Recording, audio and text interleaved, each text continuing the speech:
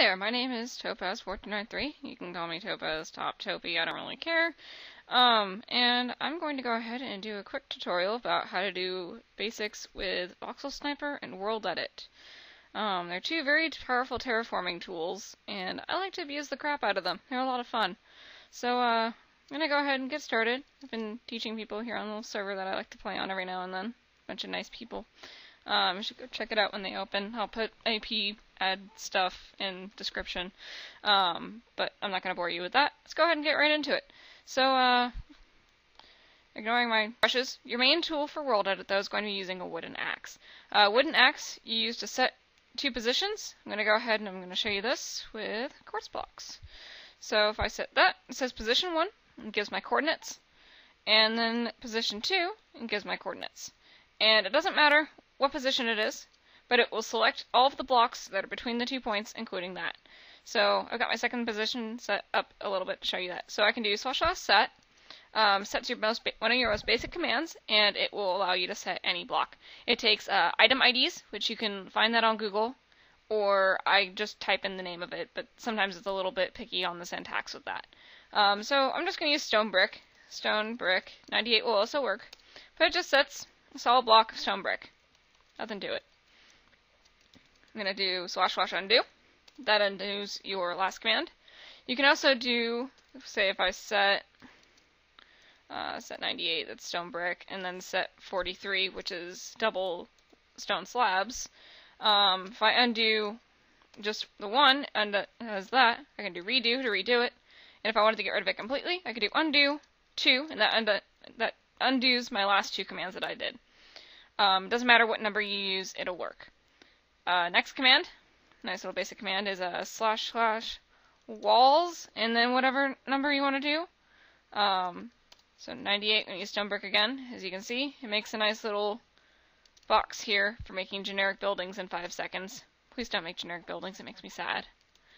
So I'm going to do that. And another one that I'll use, that I typically use for my selection, will be replace. Oh, a little lag there. That replaces the blocks, but it doesn't replace the quartz. So say I wanted to do replace quartz block with 98. It would just replace the quartz blocks. If I wanted to do replace 0, that's air, with 98, it leaves the quartz blocks, so you can still see my little markers right there. You can get all sorts of creative with that. There we go. Another one I'll do is copy and paste. Copy and paste is a little bit more complicated.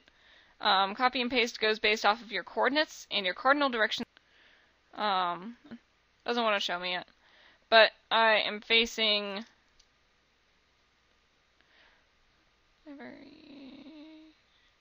west cardinal direction. I swear I went to elementary school. I'm good at this game. Can't even tell left from right either. My personal problems aside. So if I copy it from here, this little block right here in front of the little smiley face, everywhere I do /paste with that on my clipboard, works the same thing as essentially typing Control-C on your keyboard.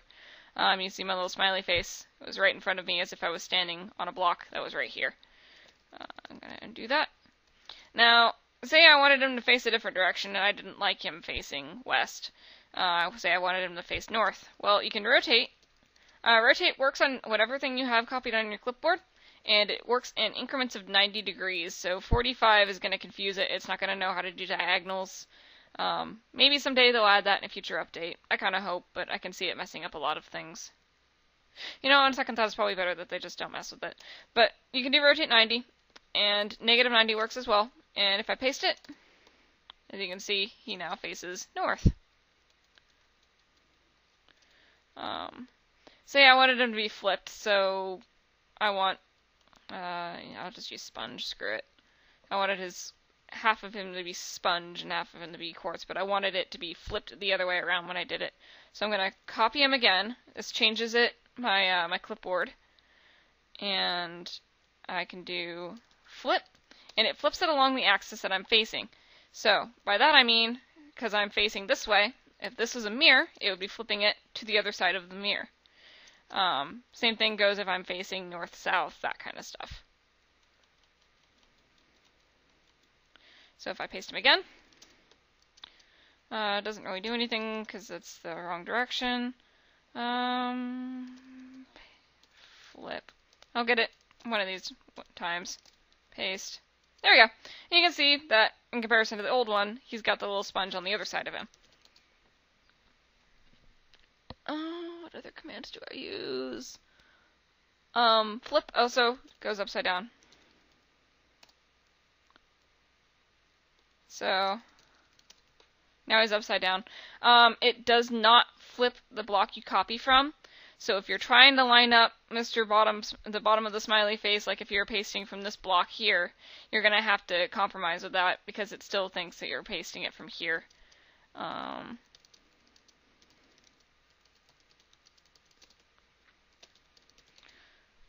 So that's copy, paste, flip, rotate, set. That's most of the world edit commands that I use. At least the ones based off of the axe. The next set of them I use are the brush tools. The brush tools I use only really the disc and the ball. I think there's a couple other ones. Occasionally I'll use tree. I actually prefer CS build for trees, but I don't always get that, so sometimes I improvise. But it starts off / brush. That is whatever brush type you want. So sphere, then your material, 98 since stone bricks are whipping boy today, and size. I'm going to do size 3. Size is the radius across. So the top part here is 3 across. Radius also means it's half of the diameter. Elementary school math kids, don't quit school. It's bad. Stay in school. I'm in college. Help. 1, 2, 3, 4, 5, 6. So 6 across is a radius of 3. Right now, the config files on the server only allow me to go up to 5, but there's practically no limit other than the fact that you're going to crash your server if you typically go anything above 25. If you have a tank for a computer, or if you hijacked a military satellite, you might be able to get up to 50, but good luck with that. Next one, brush, disk. No, it doesn't use disk. That's Voxel. Getting ahead of myself. Cylinder. Cylinder's a little bit different, so I'm going to do 98 again. That's my material. But I can set a radius vertical, or a height vertical, and a radius across. So 5 and 2. So 5 by 2. So it's going to be 2 blocks tall from the bottom where I clicked, and with a radius of 5. You can't do that with spheres. It only works with that. There is brush ellipse. I don't really play with it very much, but it has the same syntax as cylinder. Let's just play with it here. Oh. It's not on this one. I think that's a CS build plugin specifically. But yeah. CS build. A little bit of shameless advertising here for them because I love their plugin. It's a plugin that works with World Edit and adds a bunch of other commands like spike brush, custom trees, different biome changing. It's better for terraforming. It helps World Edit with terraforming because right now World Edit's pretty much only, well, it can be used for terraforming. It's not as good as Voxel, but it's best for just generic buildings. So those are the 2 brushes. The tree brush only works on grass, but you can do all sorts of things. There's /tree, that just does normal little crappy oak trees, which nobody should ever use for anything ever, except for survival, because they're bad. I can do tree big. These are a little bit better. I like to customize mine, putting like little extra leaves on them, making them look more willowy and natural. That's just me. That's because I don't like generic Minecraft trees. I think they're ugly. I can do tree birch, tree sequoia. By type like half, it doesn't say. It doesn't like that. Tree B is unknown. If you Google World Edit /tree command, it'll come up with all the different types of trees. But I'll usually use tree big. Spruce is confusing. It's actually sequoia. Sequoia. That's more what you're thinking of. It doesn't like spruce because it's weird. There's also tree. You can do double slash with the tree. It's just by force of habit. Jungle bush. And it makes a little jungle bush. These, I'll pair them at the base of a giant tree and kind of make it look a little bit more natural. So that's the World Edit part. Now we're going to go ahead and we're going to move on to actually how I terraform things. Voxel has a lot of commands. I'll go through them as I use them because if I just sit and explain it out of context, it's really confusing to learn. When I first picked up Voxel Sniper, I kind of wanted to kill children. Not literally, killing children's bad, don't do that. But yeah, no, it is very unintuitive to first learn, and I feel bad for anybody, including myself, who has to learn it without any sort of tutorial. Which is why you're watching this video, because you're a cool person. So I'm going to do brush sphere. I start off with world edit because it's easier to load on the computer, it doesn't kill things. Sand 5. I like to use sand when I'm terraforming because it's a gravity affected block. It means I don't have the risk of there being air bubbles or air pockets kind of hiding behind my mountain that I want to make. So I'm going to start off, and this is where I identify the height. Say I want it to be, I don't even know what height this is. Not to the moon, but a sizable mountain. Next I kind of go and I fill in the sides. You know, here I'm kind of clicking pretty quickly. The server doesn't like that very much. I'm sorry, server, please forgive me. That cactus just died. I'll do... yeah, there we go. This is going to be a really, really crappy fast mountain. I'll teleport and show you one that doesn't suck when this is all said and done.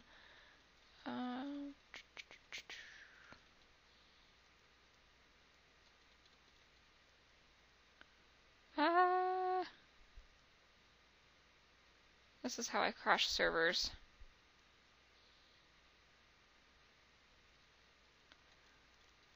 Okay, close enough. We'll use a command to get it the rest of the way.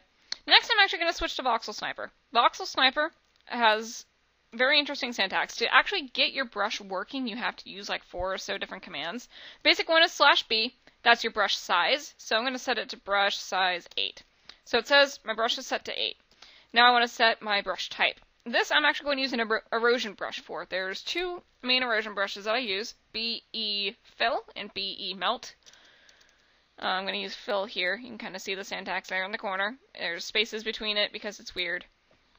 And I just click and it pulls it out. If you've ever used ZBrush or Mudbox or any sort of voxel editing 3D modeling software, it's pretty much that thrown into Minecraft, which as a 3D modeling major, like me, nerdy, super nerdy, all kinds of nerdy,